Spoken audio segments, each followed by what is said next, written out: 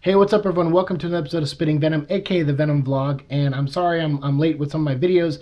I try to put up three, I put 3 up on Monday and 2 yesterday up on Tuesday, hoping it would buy me some time because obviously I haven't been feeling well. And I have a lot going on. I got to go see the doctor again tomorrow, and I will update you guys. For those who don't know, who haven't found information on my social media about what's going on with me, I will make a maybe a quick video of it or mention it in an upcoming Venom vlog at some point coming up. But for right now, I want to get more answers from the doctor tomorrow before I divulge anything, and I want to see what my options are as far as procedures and treatment go. So just bear with me. I promise you guys though that I will inform you on what's going on. And we'll get through it together. It'll be fine. I wanted today, though, when I woke up, I came home from work. I got to leave like a little bit early from work, which was nice because I was really feeling crappy. I have tomorrow off so I can go see the doctor. And on my way home, I picked up Venomized #1. As you guys knew I would, because I've been excited for this book ever since it was announced. And it is the return of Cullen Bunn and Iban Coelho working together on this. They did Venomverse together, and if you haven't watched my videos about the Edge of Venomverse review, and Poison X, I just put them up this past week, so make sure you go check those out. They're within the past 10 episodes, all 3 of those you can check out and watch, and that'll catch you up to date on what's happening in Venomized. And if you don't want any spoilers for Venomized, I would recommend maybe not watching this episode just yet. Go pick up the book, read it for yourself, and come back here because I'm probably going to do spoilers in this review. And also, for those of you out there who want to read it, here's a digital code. Boom, right there. First person to put that digital code in at marvel.com/redeem. Go to that website, put that code in. The first person to put in gets a free copy of Venomized, a digital copy. So yes, that's for you guys. That's a gift for you. Every week, every week, I guess, a new issue of Venomized will come out, and every week we'll give away a new digital code. And I also have the main Venom book, Venom 164 and 165. Those come out this month.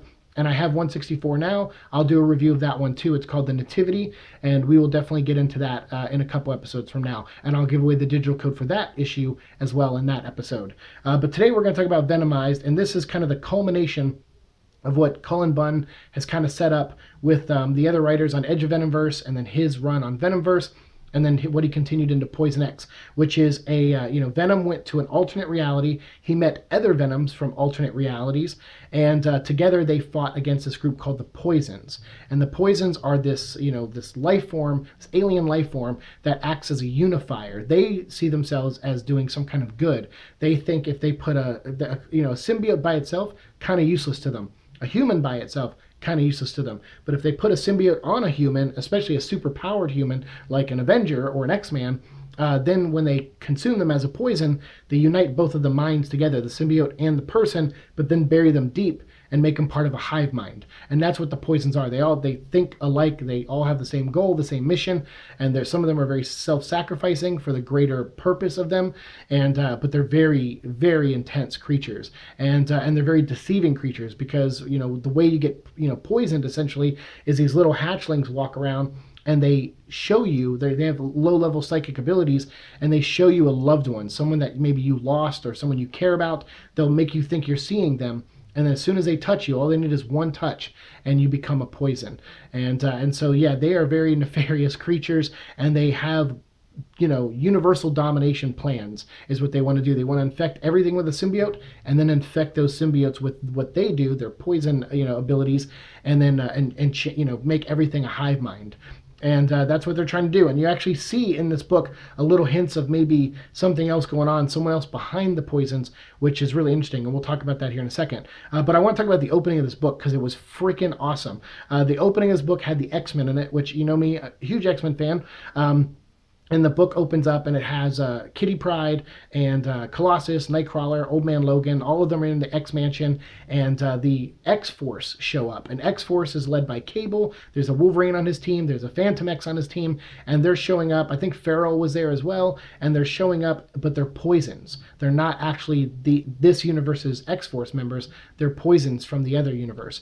And they show up and they have these big guns and weapons, and they're just shooting the students left and right. And they're just massacring everybody. And you're like, holy crap, this is really intense. Everyone's dying. The first kid, I think it's Eyeball Boy or something, he gets shot. He falls down. There's like red coming out of him. And you're like, oh my God, he's dead. Like there's blood everywhere. They killed this kid. Then you find out that the blood starts to move. And you're like, whoa, what's going on?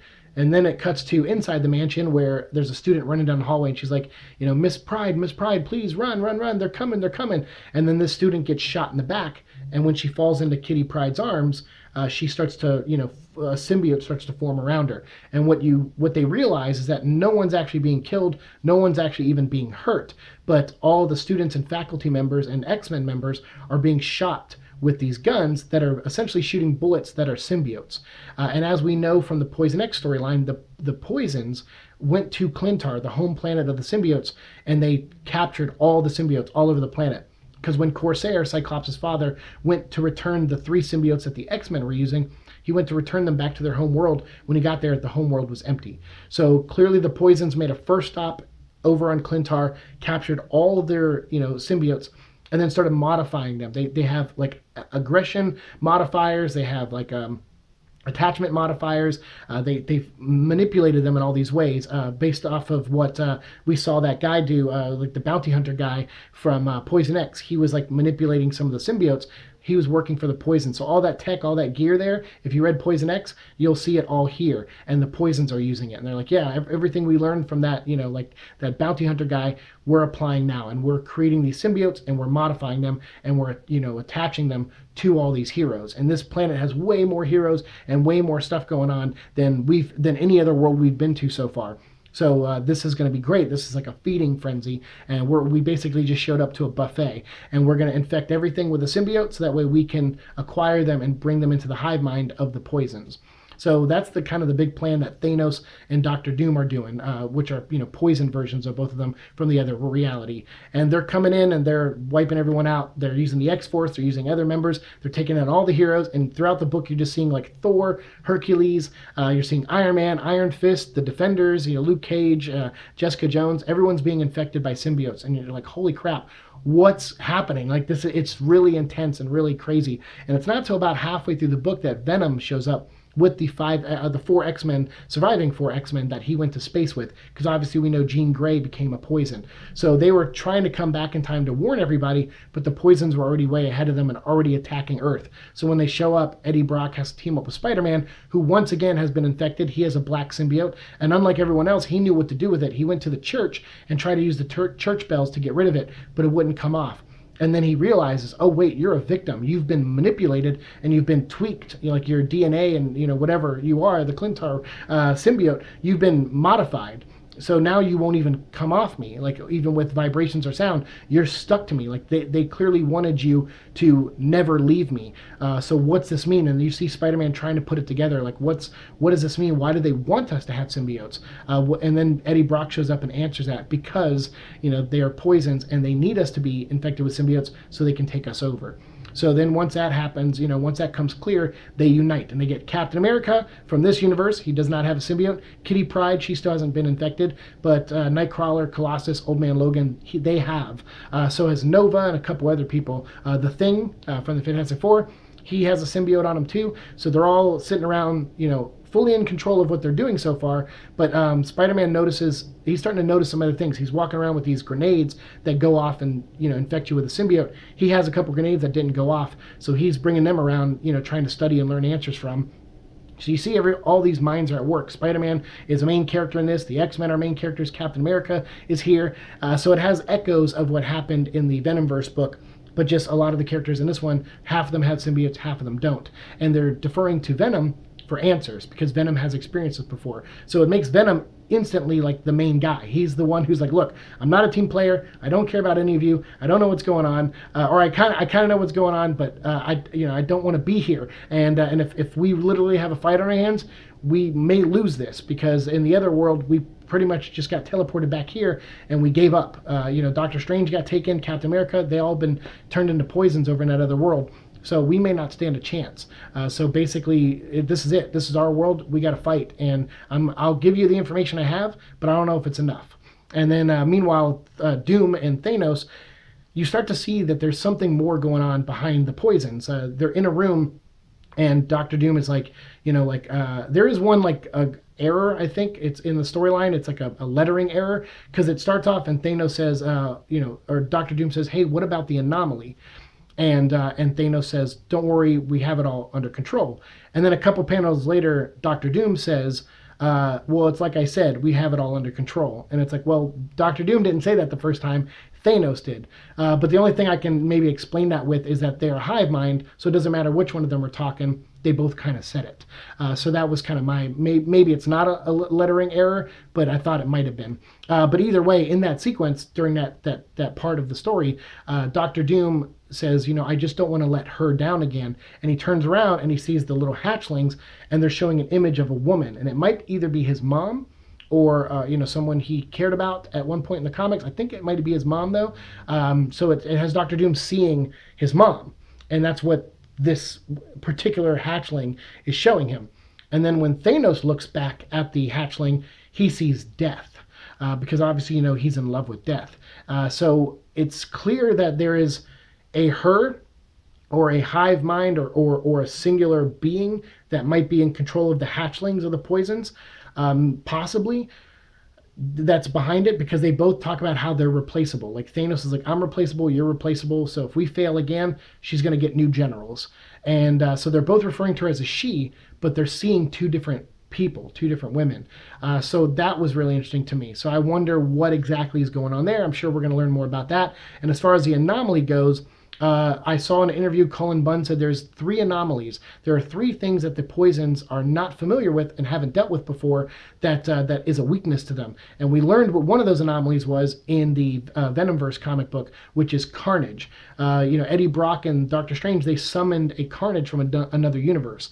And even though he died in the battle, he blew up with Deadpool, because the two of them became buddies and started killing a bunch of poisons together. But they blew up in the explosion and died. But an anomaly is Cletus Cassidy. He has a symbiote inside of him. It was born on Earth. It acts differently, has different powers. It can make solid constructs that cut right through the poisons. So Thanos is like, look, I don't want to run into this problem again. I want you to find the anomaly before it becomes a problem. So you actually have them go hunting for Carnage, and he's right where we left off at the end of the Carnage series in issue 16, where he's been recaptured. He has no legs, he has no symbiote, his symbiote's been taken off him, but he still has traces of it inside of him. So they find him chained up, and he's like locked in there, and the poisons break him out and try to infect him with a new symbiote that they modified. So at the end, you see Carnage freaking out and screaming, going, get it off me, get it off me. And the symbiote's trying to form around him. It's a black symbiote too, not a red one. And it's trying to form around him. But he's so used to the symbiote coming from within that an external symbiote is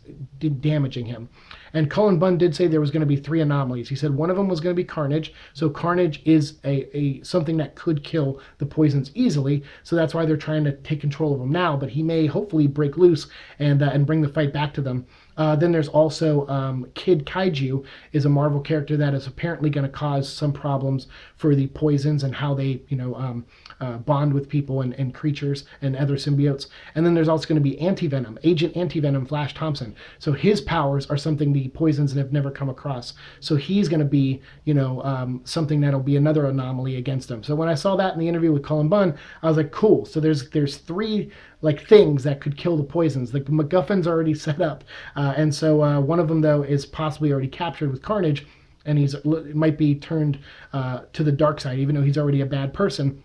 It'll be interesting to see what they do with Carnage in this story and even afterwards, and see what maybe new form he takes. So yeah, I like this book a lot. I thought it was awesome. It was everything I was kind of hoping it would be. It's the Marvel Universe. You see all these characters. Cullen Bunn, I love his dialogue with like characters like Spider-Man, even with Thor and Hercules. I really like their scene together. I liked him writing the other X-Men, not the 5 kids. And then even when the kids showed up, they were pretty spot on in this one. And there was a lot of the artwork. I mean, the artwork is amazing. That's what really brings this book home to me, is the artwork, but it's written really well. I think Cullen Bunn, again, is on top of his game. He was in Venomverse for me, and this just proves that him and Iban are a great team together. So I really dig this, and he made Eddie like competent. Eddie's not in a ton of scenes in this, but I know he will be going forward. But Eddie actually was like, you know, competent and, you know, making decisions kind of like he did in Venomverse, and I like that. I hate when they just, you know, play him down as like the dumb guy or whatever. I'm like, no, this guy was an investigative journalist. He knew enough to lie about things and get away with it.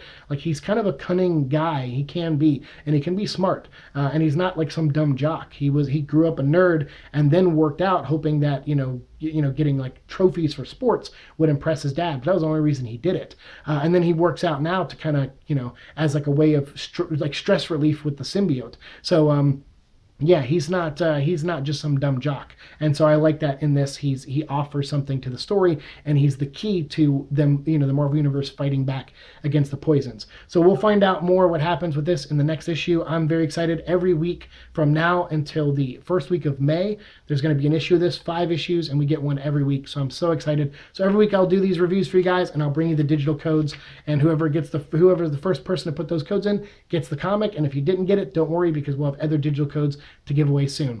So did you read Venomized? Let me know what you think down in the comments below. I really appreciate you watching my show. Like, share, subscribe, all that fun stuff. And I'll see you guys in the future. Peace.